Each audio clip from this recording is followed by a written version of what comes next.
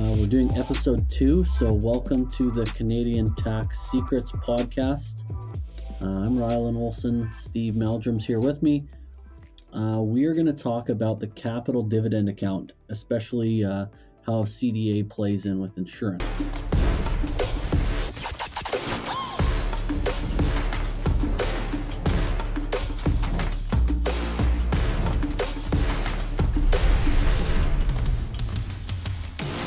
Steve, how are you doing? I'm doing awesome. This is great. This is fun. I'm glad that you're younger than me and you can take care of all the tech to make this happen. Hopefully it's not too glitchy on the LinkedIn side. But Steve, what's on your mind when it comes to the capital dividend account and insurance? What do accountants need to know? Yeah, really, at the end of the day, a lot of accountants will know the basic composition or calculation of a capital dividend accounts, but some won't. So I think it's important to start there. When, capital dividend account, it's a notional account that essentially, as we know, allows you to pay money out to the shareholders without tax consequences. This is all related to integration theory, but at the end of the day, capital dividend account is created from a couple main items, potentially a third. Main item is the non-taxable portion of a capital gain, and then the second item is life insurance proceeds. Specifically with life insurance, it's the death benefit minus your adjusted cost basis. Key point is ACB, or adjusted cost basis, is very different than adjusted cost base. So we want to make sure that as an accountant, there's a big distinction there. When it comes to investments, using the adjusted cost base, that's just really what you paid for it. If it's something like a mutual, something might also increase to that base amount. But adjusted cost basis is very different when it comes to life insurance. So anyway, you create CDA through either the non-taxable portion of the capital gain, or you're going to create it through the death benefit minus the adjusted cost basis. Third one, which, a little more rare, is if you get capital dividends paid from another corporation. So it's kind of corporation to corporation paying capital dividend account. So those are the three, definitions of what creates a capital dividend account. But once we set up that, we want to get talking about how can you optimize, or how can you make that better? I think that's what we're trying to talk about. Last week we talked about why use corporate insurance and the benefits of doing corporate insurance versus personally owned insurance. And the major benefit, obviously, with corporate insurance is the capital dividend account and the creation of capital dividend account. Because as you mentioned, integration is huge to pull proceeds out of the corporation tax-free, right? So, Steve, why don't you talk to us a little bit, just high level, some strategies that are available for using insurance and creating CDA, and how that can benefit corporate clients, and how accountants can use that with their clients as well. Yeah, for sure. So I would say, I'll talk about strategy, and then maybe we'll talk just about how to optimize the strategy secondly. So one strategy that is out there is you basically will try and put the corporate dollars into an insurance policy because it's a tax shelter. Allow that money to accumulate and grow. But most business owners, they don't want to tie up their capital. They want to recirculate it and get it back into action. So what they're going to do is they can go assign that policy as collateral so they can get a third-party loan. And every normal bank or even other providers of financial institutions will give you advance you a loan based on that policy. So you have a business owner that puts money into the policy, they can get it back into their pocket right away through a third-party finance loan, and then they can go about their different ventures or activities, or even put it back into their own business. But what happens there is, upon death, that death benefit would come into the corporation. They'd have to pay off the loan, but what would remain is potentially a little bit of cash. Okay, that doesn't sound super attractive until you realize the second benefit, which is the capital dividend account, which you mentioned, Ryland. So even though you put the money in the policy, you took it back out for your business, what you've been doing is you've actually been boosting this notional account, this capital dividend account.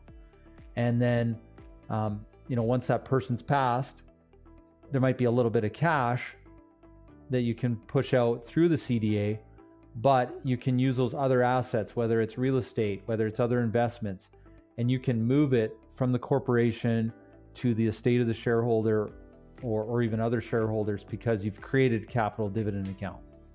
So that'd be one strategy. So correct me if I'm wrong, but what you're really saying is we're creating an asset, which is a life insurance policy, and that life insurance policy has value. We're then going and taking a loan against that asset so that our cash flow is next to zero or as low as we can get it. So you have an asset that's being counteracted by the liability. However, the total CDA is the value of the asset, not the value of the asset minus the value of the liability, right? So basically we're trying to build an asset as big as we can, which is the CDA or the life insurance policy, and then we're offsetting that cash flow with the liability to therefore boost the CDA account without tying up our cash flow. Is that? Yeah, that's a good point. In fact, when you put it that way, you're almost triggering an event to have this policy grow with, as you said, without tying up your cash. You actually have this other CDA that's accumulating and getting larger and larger because of how it's calculated, for sure. Yeah. So to me, it's more of an option, right? It's a way to pull future value out of your corporation without tying up your cash. You're just kind of almost doing some estate planning with it. Now, we didn't even mention in there because I think you just want high level, but of course there's some tax deductions you can have. If you reinvest that cash into your business, you can write off the interest. You can also write off a portion of the insurance policy. Another strategy that you can do to optimize the capital dividend account is you could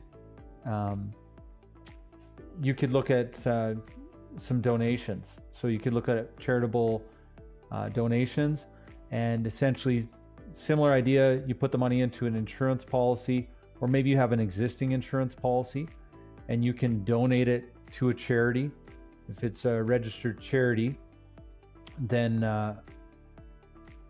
you could create some tax credits there, or there's a few other ways you could do various things. And if you donate that insurance policy, the corporation that donates the insurance policy still gets the credit to the CDA, isn't that correct? Well, no, I was just correcting myself there. You wouldn't get your cake and eat it too quite in that scenario. That's what I was just thinking out loud. But maybe what I'll do is go back a little bit, Ryland, and just talk about when we talked about the business owner putting it in and taking the money back out. There's a lot that you can do based on the actual insurance product that you have and how you design that insurance product. So one is understanding the concept, and the second is optimizing that insurance policy. Whether it's the type, is it universal life, whole life? Do you have, a base coverage or base coverage plus optional amounts? So whenever you're doing, accountants should know that when you're trying to optimize the capital dividend account, you really want to look at the actual product itself, because you can have big swings in the amount of CDA that's created at different intervals based on how you design it. Yeah, I think it always comes back to, obviously, what's the goal of the insurance? What are you trying to accomplish? Because some people, are trying to generate liquidity on death, so they want the cash value, right? And some people are, higher net worth, and they've got enough cash, they've got enough inheritance, but they're looking for, an effective way to pull money out of the corporation, and that's, the capital dividend. So depending on the goal of the client and the goal of the insurance, really depends on how you structure it, which product you use, and not only which product, but which company and how you structure that product to really optimize that situation. So yeah. As far as that, other aspects of that we talked about when the business owner is, people sometimes wonder, how do I start, or how big can this thing go? But it really comes down to, your ability to get lending. And it's usually pretty easy because they'll lend based on the cash value of the policy, but they'll go all the way up to the actual premium. So, and even beyond, where you could, you can essentially have, like you said, a net zero outlay. So that you haven't tied up any of your capital or cash, but now you've got that other asset that's just building up future capital. I think that's a good point to bring up as well, about having to qualify for this. Obviously, this is an insurance product, so not everybody can actually qualify to get this type of insurance, or, maybe with the lending, there's qualification. So it's not just everybody can do this. It's kind of a novelty, or, a product that takes some underwriting, takes some discipline, and is only certain people can qualify for as well. So that was a good point to bring up. Not everybody can do this, because not everybody can qualify either financially, their health style, or other factors. Yeah. And, again, we're kind of bouncing around because we're just doing this live and being pretty raw with it, but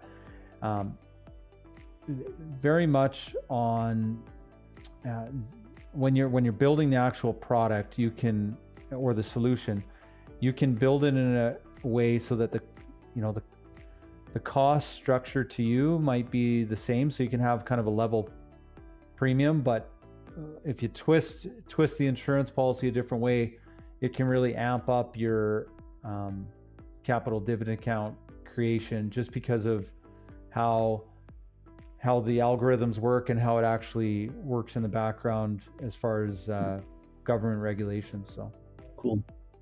Lots can be done. Yeah. So I don't know, that's just a touch on capital dividend account and one little strategy, but cool. Is there anything else that you feel like accountants should know about CDA and insurance?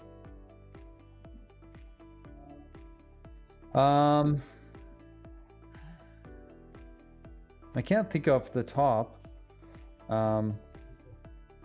Just that it's good. You should really... I would just highlight, I guess, and if you have any final points after, but the CDA of life insurance is created by the total death benefit of the insurance policy, right? So like we mentioned earlier, the total death benefit minus the ACB is the CDA created. Now, we can inflate the death benefit by doing different things and structuring it different ways. But it's the total death benefit minus the ACB creates the CDA. We then introduced loans into the equation, or policy loans, third-party loans. That doesn't actually affect the CDA of the policy. It just affects the cash value, or the cash flow, I guess, of the policy, right? So even if you have a loan against an insurance policy, the CDA is still the total death benefit. Not the total death benefit minus the loan minus the ACB, but just the total death benefit minus the ACB. So for the accountants, that's really the takeaway, is we can create CDA or inflate CDA by limiting cash flow inside an insurance policy. If CDA is the main goal of the client to create, or if they need the liquidity, or if they want to build an asset inside their corporation. Yeah, and that's just to add to what you said there. I think that's the key. Is it's not just about the death. It's not about always the liquidity. It's sometimes you're trying to create that notional account so that your other assets can move over. like really what we talked with that loan strategy is it might be a wash for the most part, but now we've got that notional account which can allow other assets to transfer the wealth. So it's not just having life insurance, it's actually creating an account to move your other assets flow through without tax. Cool. Awesome. Well, thanks for everyone for coming. I mean, thanks for trying it out. So there's high level CDA for life insurance. Thanks everybody on our live on LinkedIn. It's cool to do this. We're going to try and come on here often, do our podcast through here so we can keep delivering life insurance value to our accountant connections. So thanks everybody. We'll chat again soon. See ya. Cheers.